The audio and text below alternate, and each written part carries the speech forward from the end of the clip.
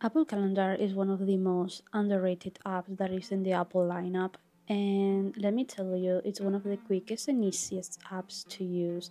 It's perfect for whenever you're on the go and you need to annotate some appointments or some events that in your life, but also has some advanced features that if you know, it would help you multiply your productivity. So let's get into it. I'm going to show you how to use it and some tips and tricks that not everyone knows, and they've helped me so much this last year. This is by far my most used app. So let's get into it. With the new iOS 18 upgrades, I think this will be the best app for you to get organized. So let's get into it.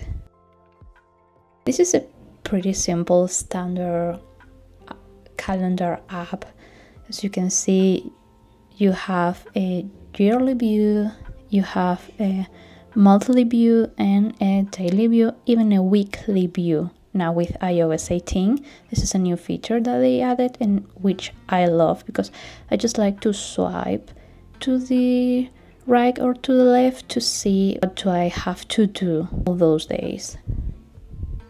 Then if you go to the monthly view, you can see that you can go from a more compact calendar view to a more detailed calendar view. I always use the detailed one. I like to have a more detailed view. So yeah, here you have today. If you press it here, it will bring you to today, and then here is all the notifications I would have if you have a new event or if you have a calendar shared with anyone. Whenever they do any kind of changes, it would show it here. Then you can have this where you can add a new event to the calendar, and you have now the different kind of calendars. These are really important. You want to have a color for every kind of event. For example, for university, you have one color. For personal calendar, you have another color. For going to the gym, you have another color. And this will help you to visualize easier how many things do you have to do every day.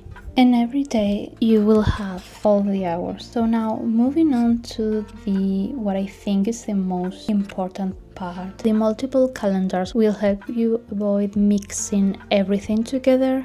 I do have my calendars for Gmail. I also have my iCloud calendars that will be shared in all my Apple devices, and their calendars with Siri suggestions and birthday and programmed reminder. To create a calendar, you just go here and you press into add a new calendar, and did you just name, for example, I won't go subscribe, then I will choose, well, it will automatically put it into my iCloud account.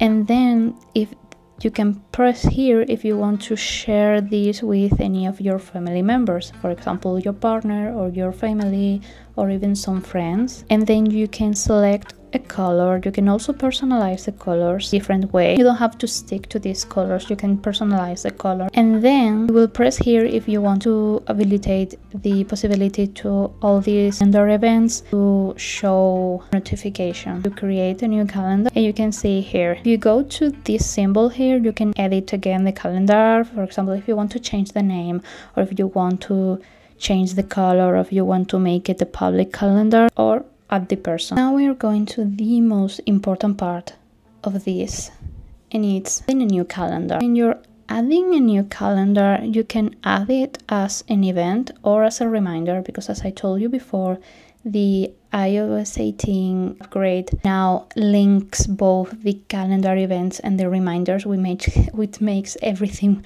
way more easier than it was before.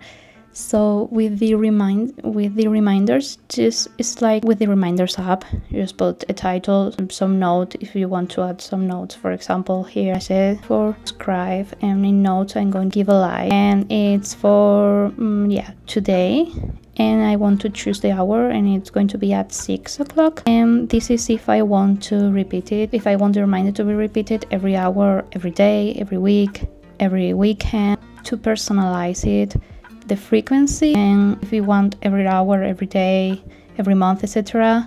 and if I wanted how many days, 3 days, 4 days, 5 days, etc., then I can add it to a different list of the reminders app.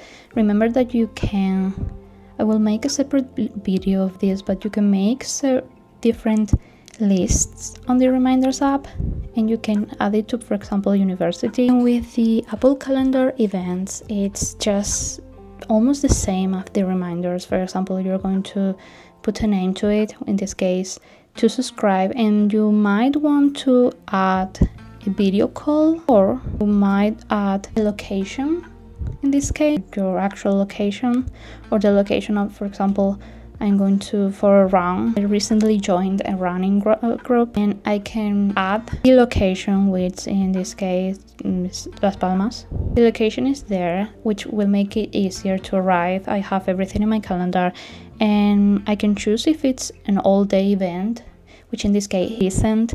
It starts today at 5 p.m. Time zone, it's Canary Islands, and it ends at 6 o'clock.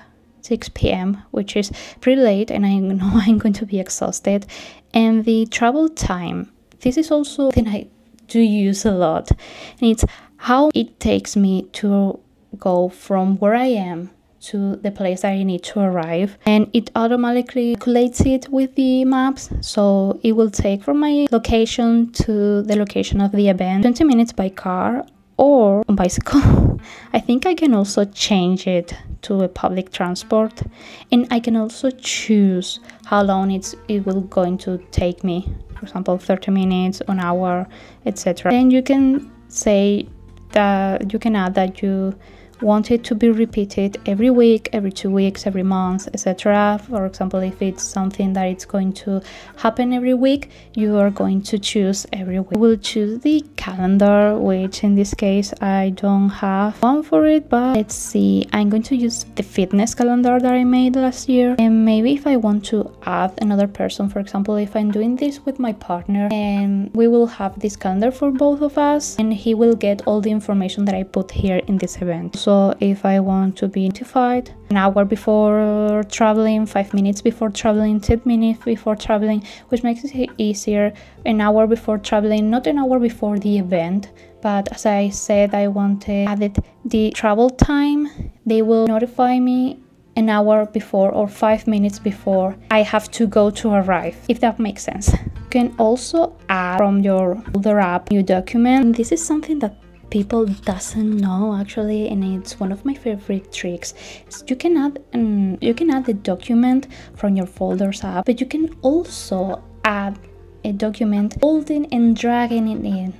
I mean, if I do have, for example, let's say there's a document here, in this case it's a picture, but let's say this is a document, I can hold it, and then doing this I can drag it and drop it up, and there we have it.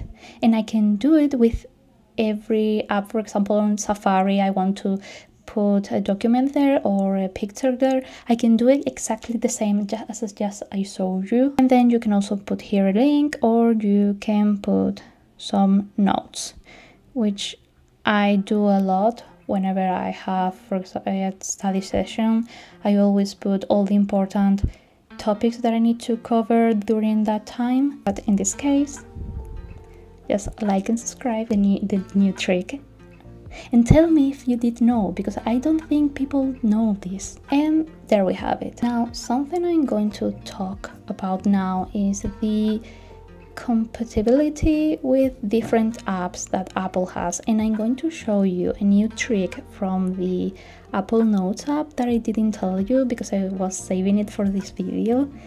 So if you go to your iMessage or even your WhatsApp app, you will see that you are texting someone. They write a date, so they will send you a message. For example, do you want to meet on the 4th of October? See how it's. Then if you press on the date, you will be able to create a new event or a reminder with that date. So now you create the event and you say meeting my friend, which is something that you can also do with the new reminders app.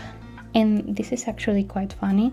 Remember the hold and drag situation that we do with the Documents, well, you can do the same actually with the events on the calendar. You hold it here, you do the same, you drag it here, and then it will appear as a calendar event. Isn't that so cool? Also with notes, for example, I'm writing my notes and the professor says I need to annotate a date. I can select the date and I will be able to create an event or to create a reminder. I can create a reminder with this and it will be everything more easily. So that was basically everything. So I hope you like it and leave me in the comments if you knew it or if there is another feature that I didn't know about and maybe you want to share with everyone that watched this video. So yeah, have a nice day and see you soon. Bye.